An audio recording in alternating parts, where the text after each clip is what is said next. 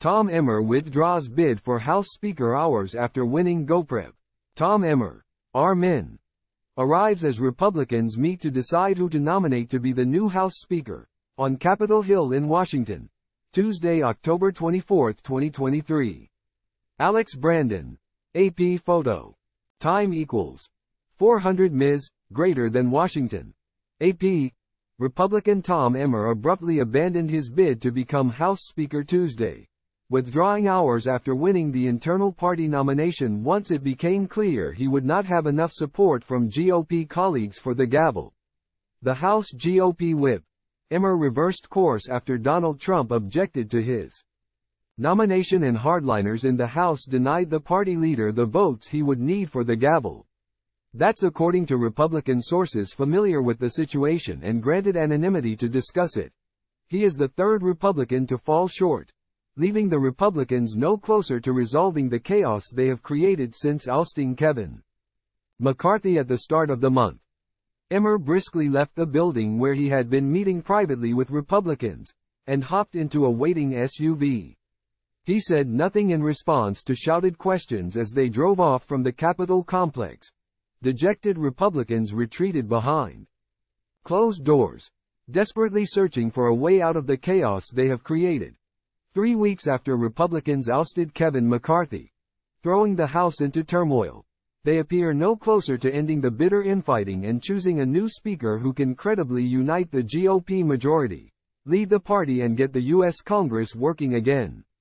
"We're in the same cul-de-sac," said Representative Scott Perry, RPA, the chairman of the far-right House Freedom Caucus. Emmer of Minnesota, who is the party's third-ranking Republican as the GOP whip, had jumped out in front during private morning balloting among a hodgepodge list of mostly lesser-known congressmen aspiring to be Speaker, a powerful position second in line to the presidency. But no sooner did Emmer win the majority vote of his colleagues than his nomination was shot down by a powerful detractor he had tried to win over, Trump, the Republican frontrunner for the 2024 presidential election, who has long criticized the party's former campaign chief as disloyal. While Emmer won a simple majority in a roll call behind closed doors, 117 votes, he lost more than 24 Republicans, leaving him far short of what will be needed during a House floor tally ahead. Trump, who has played an influential role tipping the tally in the speaker's race, wrote on social media Tuesday that he has many wonderful friends wanting to be Speaker of the House. But Emmer, he said, is not one of them, and it would be a mistake to give him the gavel.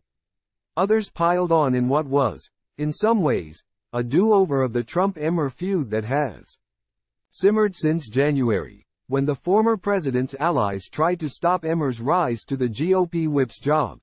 "He doesn't have the support in the room right now," said Representative Jim Banks, R-Minn, who had challenged Emmer at the start of the year. "We'll see where we go from here." The House has been in turmoil since a contingent of hardline Republicans ousted McCarthy, creating what's now a governing crisis that's preventing the normal operations of Congress.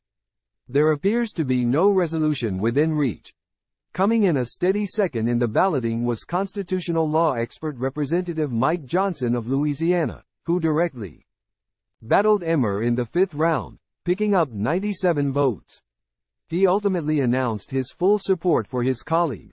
"What we have to do in this room is unite and begin to govern again," said Johnson. Others were eliminated during multiple rounds of voting, including Representative Byron Donalds of Florida, a top Trump ally, and McDonald's franchise owner Representative Kevin McCarthy of Oklahoma, a conservative leader who plied his colleagues with hamburgers seeking their support. Reps. Austin Scott of Georgia, Jack Bergman of Michigan, Pete Sessions of Texas, Gary Palmer of Alabama and Dan Muser of Pennsylvania also dropped out, having rejected the top replacements, Majority Leader Steve Scalise and the Trump-backed Judiciary Chairman Jim Jordan. There is no longer any obvious choice for the job, with Republicans controlling the House 221 to 212 over Democrats. Any GOP nominee can afford just a few detractors to win the gavel. Time equals 400 ms, greater than "It's going to be another close race by the time we get to one," said Rep. Kelly Armstrong, R&D. "I think it would behoove whoever wins this to stay in the room and figure where they are at and whether they can get there." Republicans have been flailing all month, unable to conduct routine business as they fight amongst themselves with daunting challenges ahead. The federal government risks a shutdown in a matter of weeks if Congress fails to pass funding legislation by a November 17 deadline to keep services and offices running. More immediately, President Joe Biden has asked Congress to provide $105 billion in aid to help Israel and Ukraine amid their wars, and to shore up the U.S. border with Mexico. Federal aviation and farming programs face expiration without action.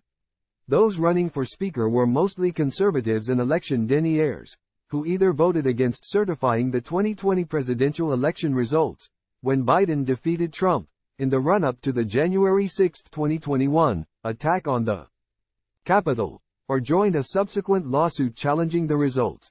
Some Democrats had eyed Emmer, who had voted to certify the 2020 election results, as a potential partner in governing the House.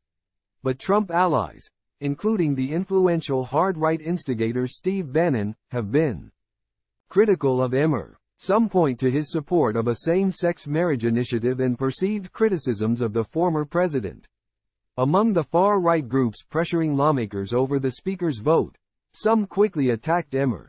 "That's a very divisive issue," said Republican Representative Rick Allen of Georgia, saying he could never vote for Emmer because of his voting record on marriage. Rep.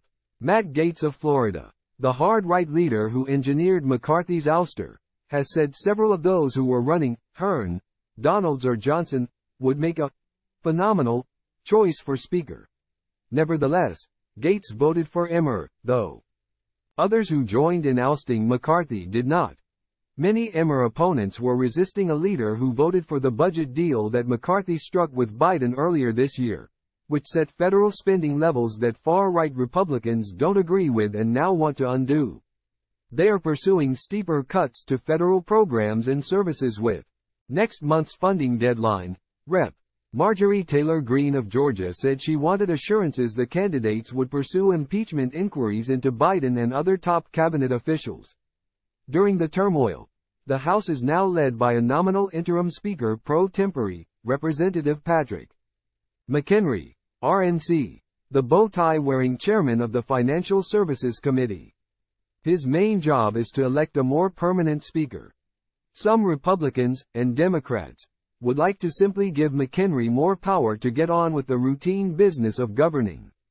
But McHenry, the first person to be in the position that was created in the aftermath of the September 11, 2001, terror attacks as an emergency measure, has declined to back those overtures.